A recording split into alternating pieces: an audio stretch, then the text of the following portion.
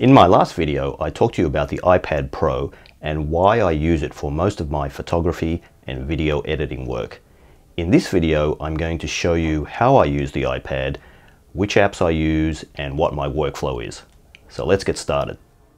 I'm now going to show you my workflow for getting photos off an SD card or any other kind of external storage into my iPad and into Lightroom for editing.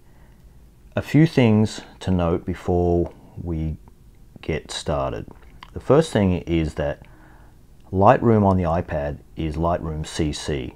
If you're using Lightroom Classic, Lightroom CC is a different version of Lightroom that does not have the full function of Lightroom Classic.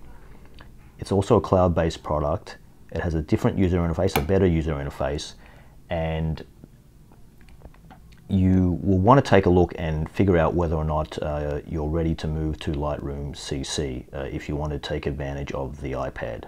Personally, I find Lightroom CC fantastic and I'm very happy with it.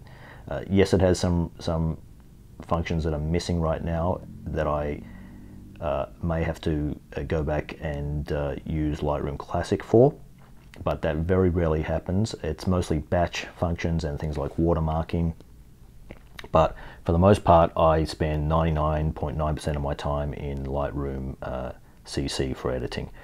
The second thing to note is that on this iPad, I'm running iOS 13.1, the beta of iOS 13.1, which for all intents and purposes is iOS 13, which will be released, we expect, by Apple in about 2 weeks in mid-September. If you're running iOS 12, there are some differences between iOS 12 and iOS 13, and I'll note those in terms of how they affect this workflow as I'm going through the demo. The other thing I should mention is that you may have heard of iPad OS. iPad OS is just part of iOS 13. It's a version of iOS that runs especially on the iPad. One of the things that's new in iOS 13, which has been long awaited, is the ability to plug in and access external storage devices like external hard disks and SSD drives. You can not only read from them, but you can write to them, and that's fantastic. Let me see, two more things. One is that I've mentioned SD cards a number of times, but if you need to access CF cards or some other kind of card, it's no problem at all. You just need to find a way to plug it into the iPad, and generally you can either plug it directly into the iPad using a reader that has a USB-C port if you're using an iPad Pro, or if you're using one of the older iPads, a reader that has a Lightning port on it, or if you're using an iPad Pro, you use a hub that has a USB-C connection into the iPad, and then on the hub it has some ports, for example, such as a USB-A port, into which you can plug your, let's say, a CF card reader with a USB-A plug in it. And finally, before we get going, we're almost there, when I read from the SD card here as part of the demo, I need to unplug the microphone because that is plugged into the USB-C port. So I'll need to switch over to the microphone on the iPad temporarily. So I'm going to do that right now. And I'm plugging in the SD card reader, which is actually the standard Apple one. And in my case, it has a USB-C port on it. One thing that's really nice about it is that it supports UHS 2, and I'm using UHS 2 cards in most cases, so it takes advantage of the extra speed of the UHS 2. Now, if I was running iOS 12 at this stage, the Apple Photos app would have popped up.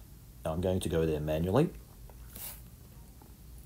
And in the bottom right hand corner, you'll see there's a little import tab that just appeared. And if I was in iOS 12, it would have gone there straight away.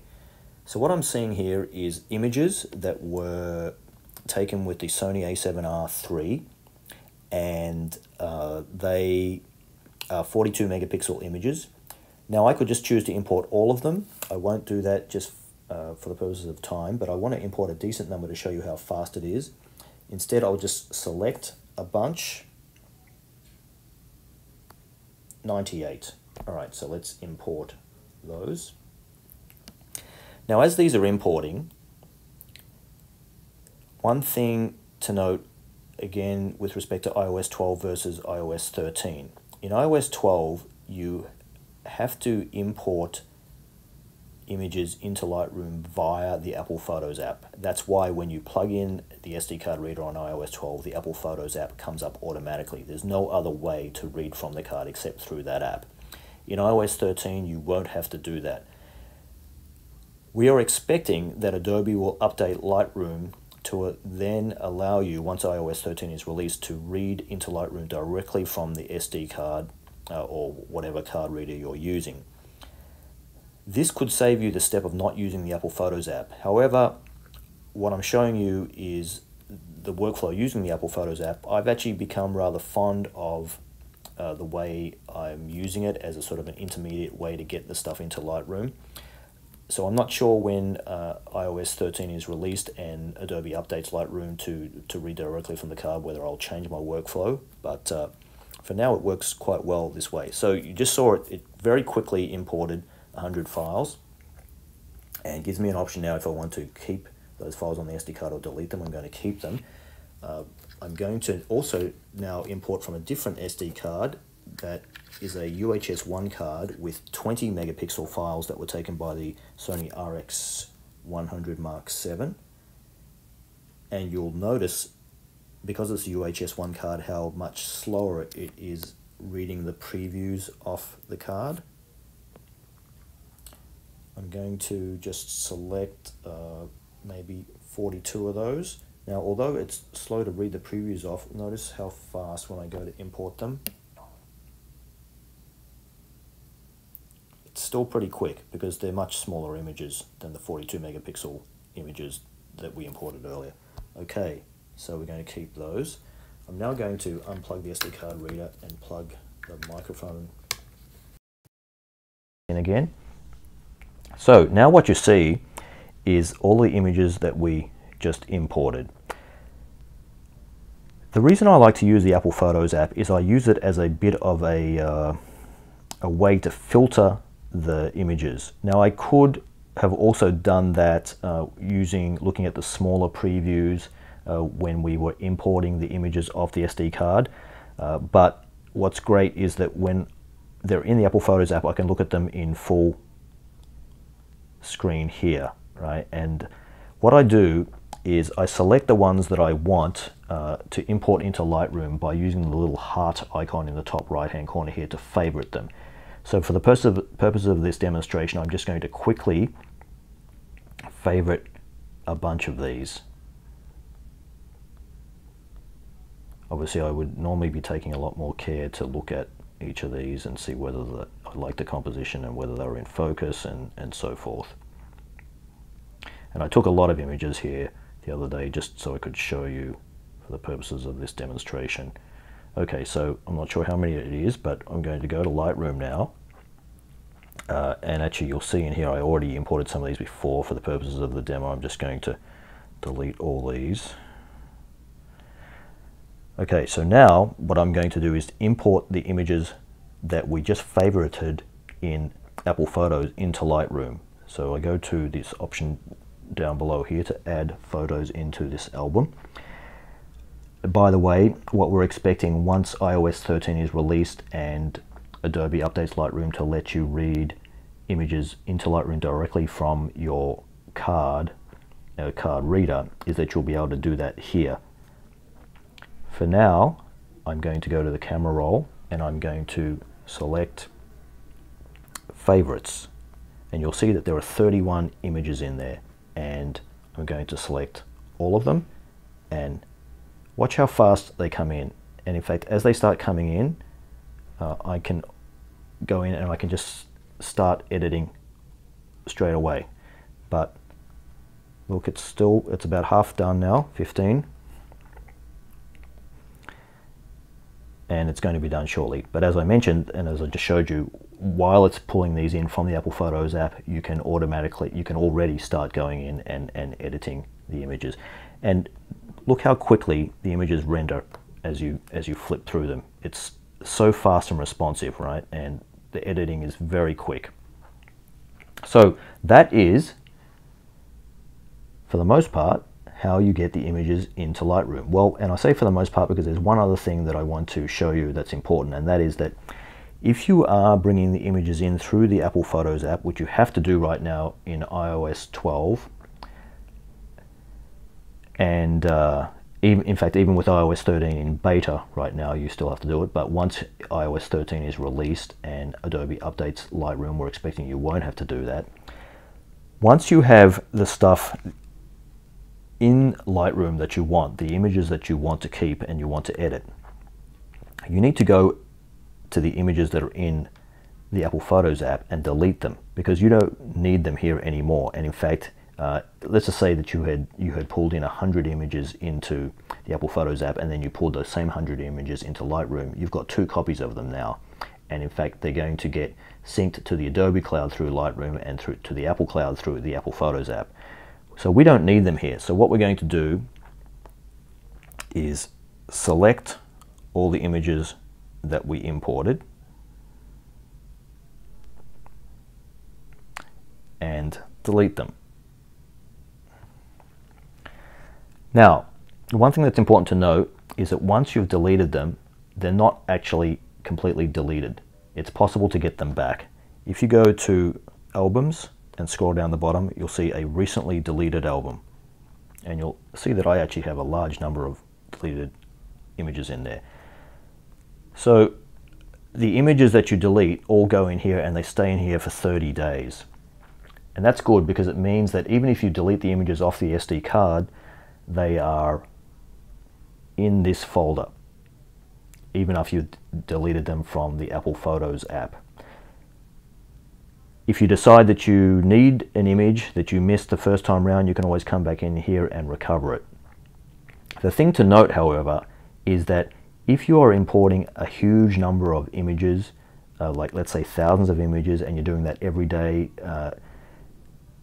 continuously, and you don't have a lot of storage on your iPad, you may end up running out of space because you may end up with 10,000-20,000 images in this recently deleted folder.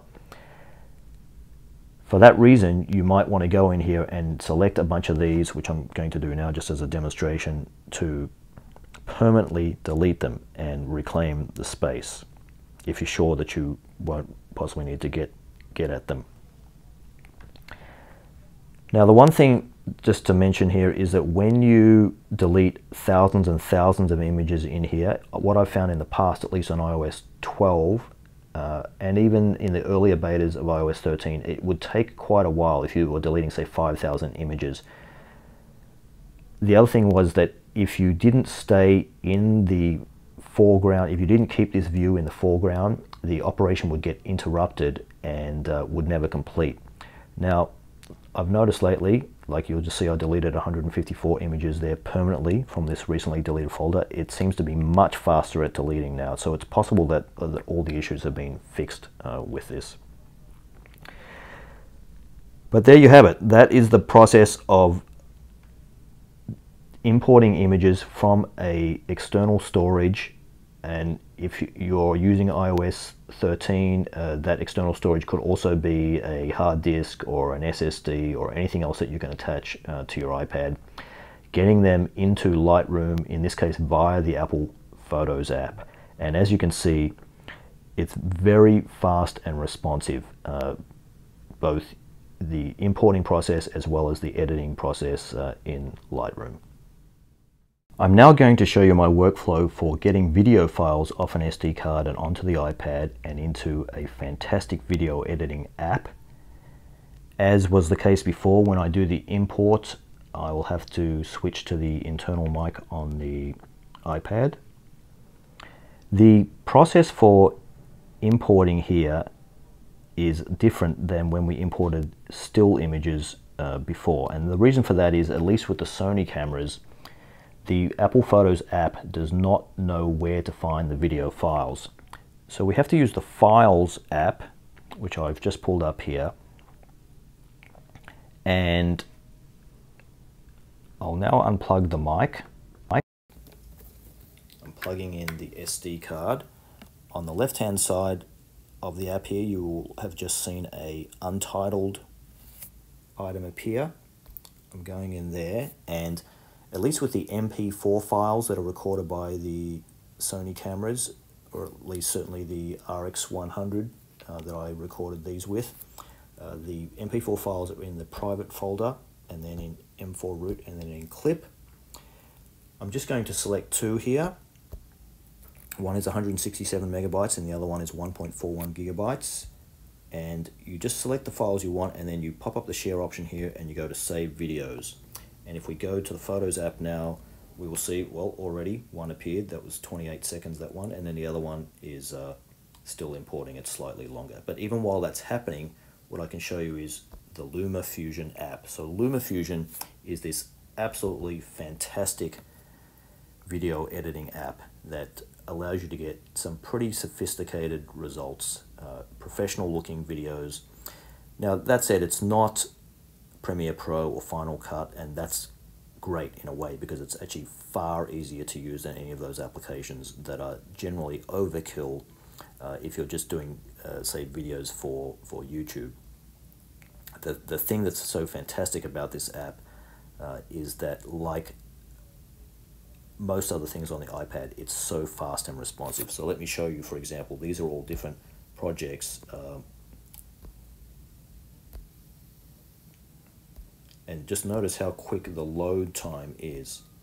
And well, really the thing is that, as I may have mentioned in part one of the part one video for this topic about the iPad, generally on the iPad there's no loading or saving, and that's the case in LumaFusion. When you're working with these projects, you don't have to save anything. Everything is always saved.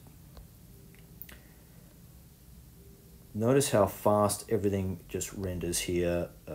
And by the way, this opening sequence, including this little bit here with the transparency there that uses chroma keying and green screening.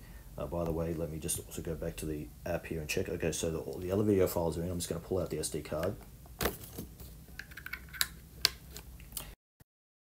The mic now. So all of this opening sequence is created, and including this animated text. It's all done in LumaFusion. That's just a very simple example of the kinds of things you can do, but you can do some very sophisticated stuff, and it has transitions and all the usual things that you'd expect, right? Titling and so forth. It's just a very high quality app that's got a great user experience, really easy to use, super responsive, and allows you to get stuff done. Let me show you this video, for example, is a 20-minute video, a 22-minute video. Let me show you how fast it can render this. I'm going to render this in 1080p. I'm just going to render it locally to the Photos app, and we won't wait for the whole thing, but just look how fast it's doing that. It really is a great app, and I hope you can see now why when you see this and you see the workflow and the responsiveness, the workflow for pulling photos into Lightroom and the responsiveness of Lightroom on the iPad, generally I find that there's no waiting on the iPad when I'm doing all of this photo and video editing work and most other computing tasks as well. It's just so responsive, and whenever I go back to my computer, like my iMac or my MacBook, I find them so slow by comparison, and it's a combination of the hardware as well as the apps. I hope you found this video helpful. If you have any questions or comments, please feel free to post below and I'll do my very best to respond. If you like this video, please give it a thumbs up and don't forget to subscribe. I'll see you in the next one. Thanks for